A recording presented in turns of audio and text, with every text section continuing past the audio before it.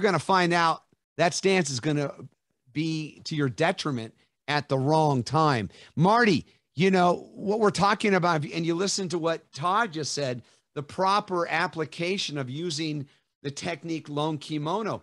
Are we failing to see these really basic fundamentals that should be applied? I mean, what are your thoughts? My thoughts are, I agree with what Mr. Durgan said. You know, we need to really stress on the proper body mechanics on how to do it.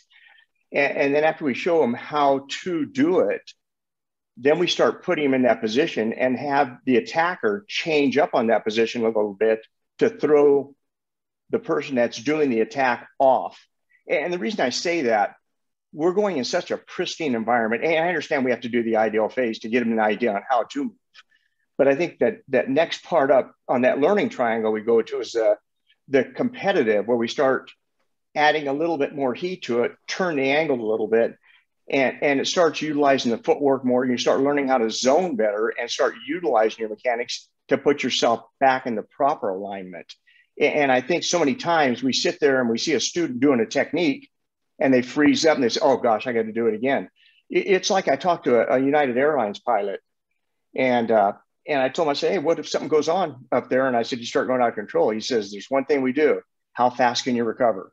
And that's the same thing in our martial arts. If you're able to recover and read it, and sometimes we're going to be reading that by braille. I mean, you're going to be feeling it and moving along with that.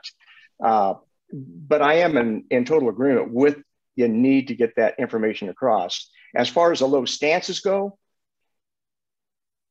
anything will work if you can pull it off. I see a lot of guys getting down. We're limiting it to just looking at Kenpo, where we keep into a heel toe depth on it. I get it.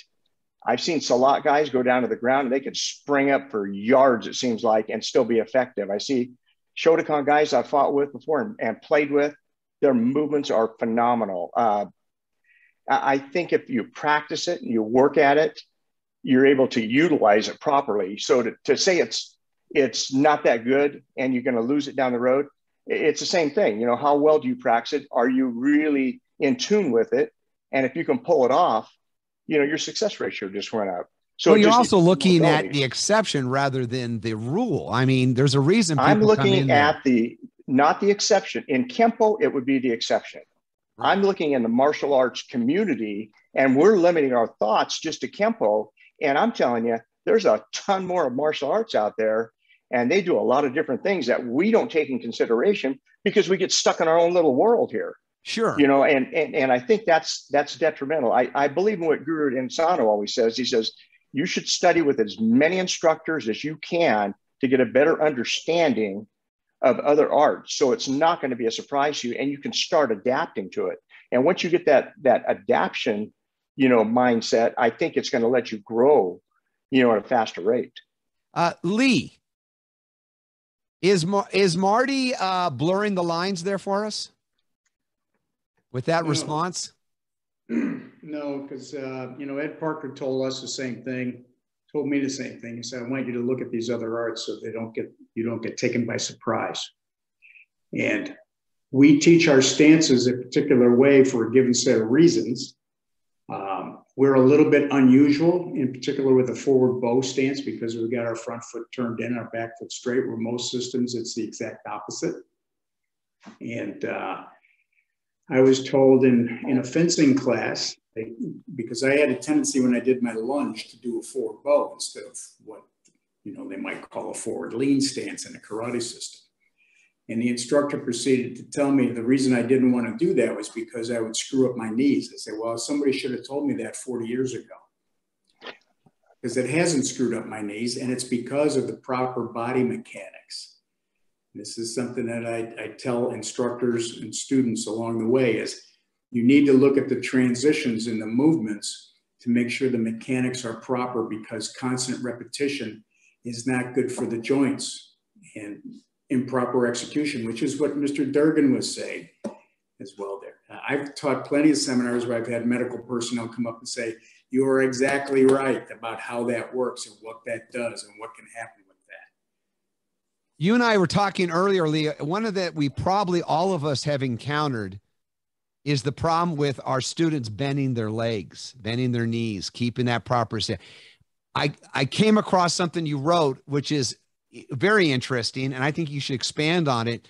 Why don't you address that issue of the use of the ankle? And you learned that from somebody in Tai Chi.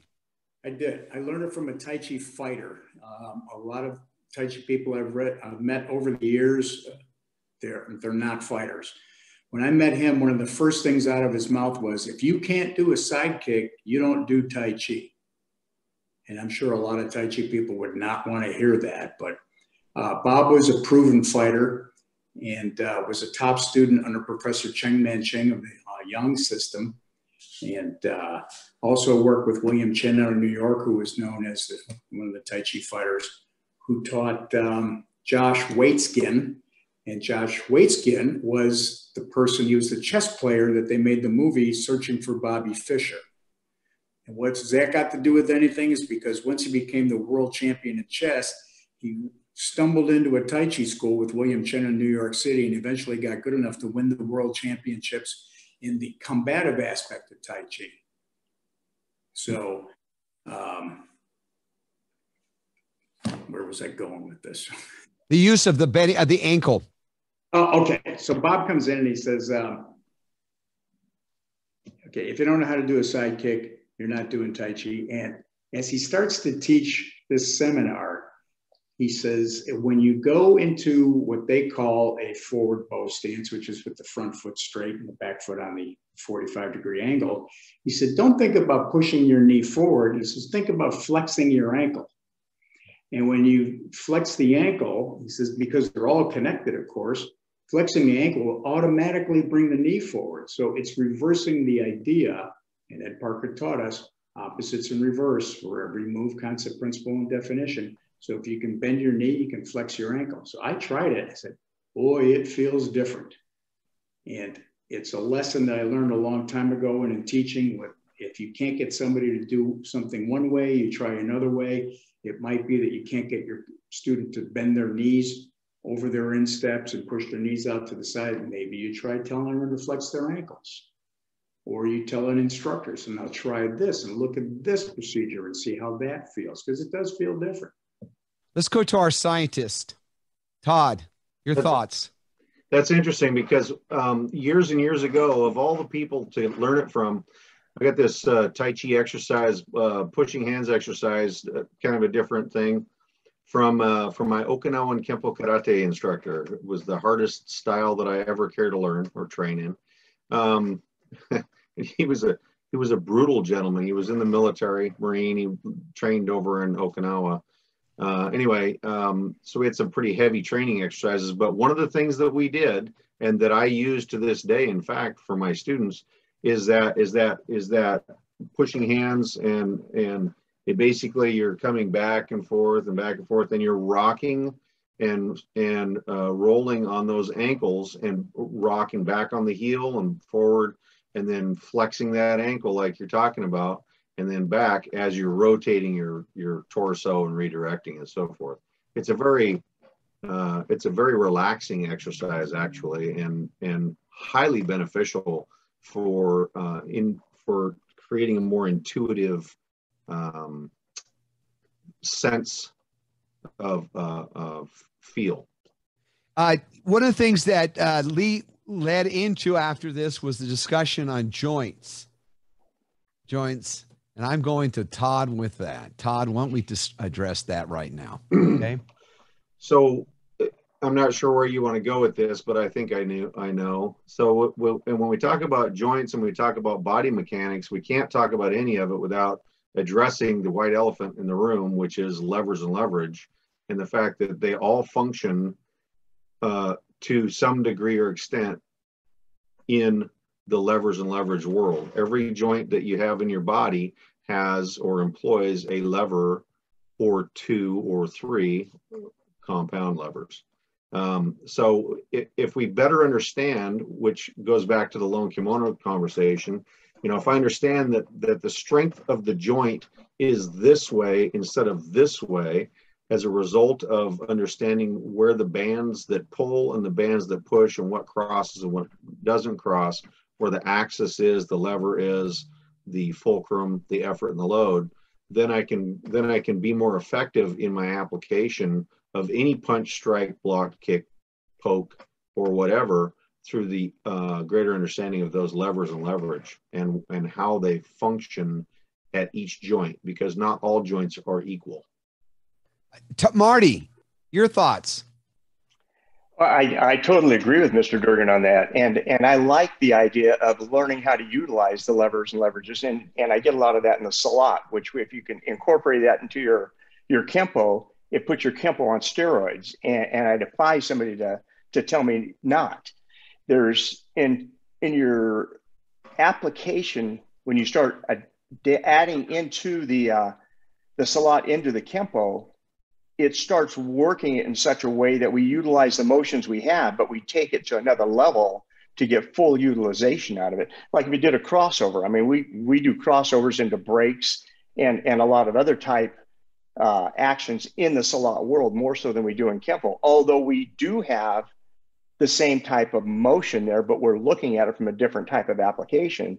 And in the Salat world, there's no tapping out. I mean, once you get that joint manipulated, it's generally broken before the guy hits the ground. It's that effective. So I like the idea and the concept of utilizing levers to a higher level. If that's the case, how do you train with your students without breaking bones? Easy. You take it slow enough so you start feeling the motion, and that's part of it. When I said earlier in the conversation, you know, when you start learning how to read a person, that doesn't mean that you can't read them by Braille. So when you start feeling energy and you start understanding the flow, and that's what Mr. Durgan was talking about also with the push hand. I got invited over to a Shotokan school one time from Mr. Robert Halliburton, and he had Kanazawa Sensei there, and he wanted me to do push hand with him. That guy was amazing from his Shotokan to his Tai Chi, and I was thoroughly impressed with him. They learned how to flow, and they wanted that softness into their Shotokan so they get a better feel of it. And that goes into Bruce Lee, be like water. You know, people utilize that term, but we don't really apply it like it should. And keeping our fluidity going. Yeah, can you hear me? Keeping our fluidity going and accenting the portions that we want. You know, that's another level of body mechanics, I believe.